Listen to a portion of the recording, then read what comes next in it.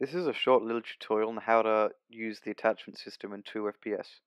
As you can see, there's four different main slots: underbarrel, barrel, optics, and other. There's also ammo which you can customize. The system works in the same way as described in the basics tutorial linked below.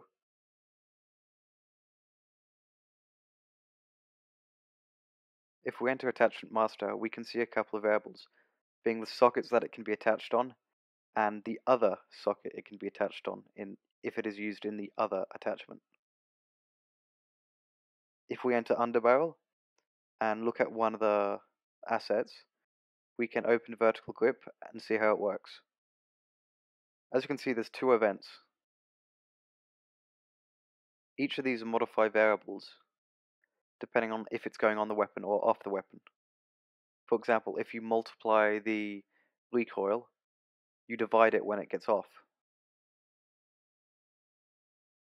This also is what's used in the barrel attachments.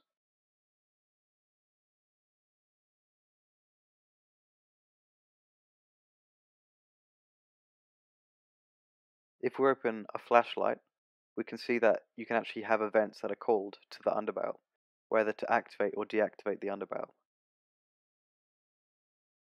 Optics are slightly different, however. The optic has a point on it. This means that the player can scope onto that point.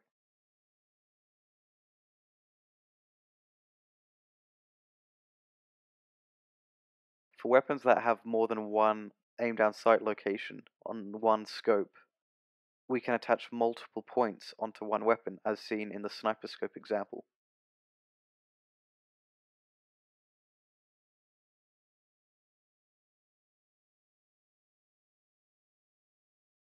So this is the basics of how the attachment system works.